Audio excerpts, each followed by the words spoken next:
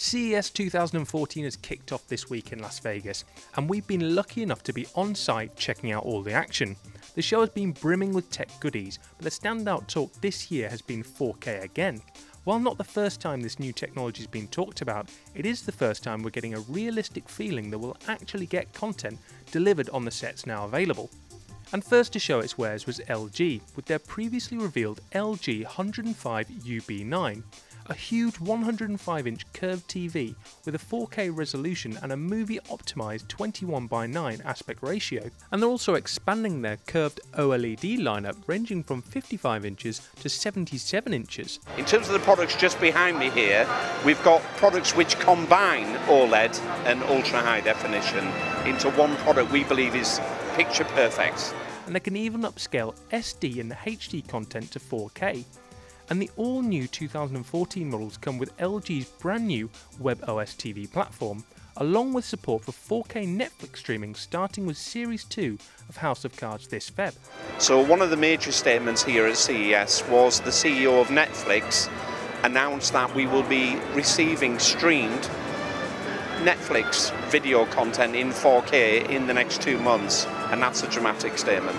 Samsung too also had their own 21:9 ratio 4K UHD TV at CES, and its 105-inch curved screen just looked as stunning as its LG rival. And what Curve gives you is an immersive viewing experience. So there's a panoramic effect to the Curve, and you feel like you're being actually almost sucked into the screen and then completely engrossed in you.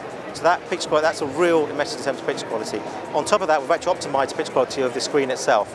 So we've got pure colour, which increases the detail that you see within the Curve TV, and also we've got auto depth enhancer, which means that you almost get like a 3D-like effect from the TV. So actually, it's the ultimate viewing experience. And they also had a bendable 4K model that can change from a flat screen to a curved one with just the click of a button. So on the bendable TV screen, the concept we're showing here is through a remote. So this is your one button on the remote, you press that button and it'll go from flat to curved within a matter of seconds. And alongside Sony's own TV and mobile phone lineup, Sony used CES to talk more about their PS4 with the arrival of PlayStation Now, a clever service which allows you to stream PS3 games directly to your PS4, Vita and even Bravia compatible TVs. So we're launching on PlayStation 3 and PlayStation 4, soon to be followed by the PlayStation Vita. This is in summer of 2014. And then we'll also be on many of the 2014 models of the Bravia TV. And sticking with gaming, Nvidia has also announced a new processor destined for mobile devices that it says will offer better graphics than the Xbox 360 and PlayStation 3. The Tegra K1 features 192 GPU, based on the same Kepler technology used in the US firm's high-end PC components. It showed the chip running Epic Games' Unreal Engine 4 with impressive results.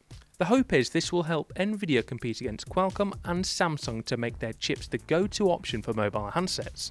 Intel also announced a new camera system for your PC, which acts in a similar way to Kinect. Due to its 3D nature, it's able to pick up the depth of your face and hands and made an impressive impact on their stand with the demos on show, especially in the gaming sector. So what we're showing here is different ways you can use gesture to interact with your PC. You have a couple things, like right here we've got a game where we're basically just taking your hand, the 3D camera recognizes your hand, and you're able to help transport the little minions across from one side over to the other side.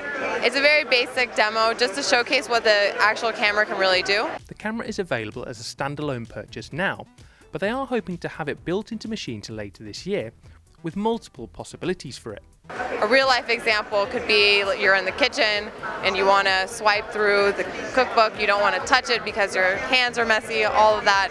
It's really easy just to use gesture control. And finally, to jump into the wearable technology market, LG also announced a fitness band, the LifeBand Touch, which has a swipeable OLED display which lets you cycle between fitness information like calories and notifications. Which will actually alert you to incoming calls and messages, but also will give you feedback in terms of your exercise, whether that's distance, stepping rate, or even cholesterol level. Combined with LG's new heart rate monitor earphones, which are able to read your heartbeat via your inner ear, it'll display just how hard you're working. So the two used in tandem, we believe, are a breakthrough in our launch of wearable tech. And obviously this is just a fraction of what's on show at this year's CES. but we're on hand getting hands-on with as many gadgets as possible, so stay tuned for more info on the show.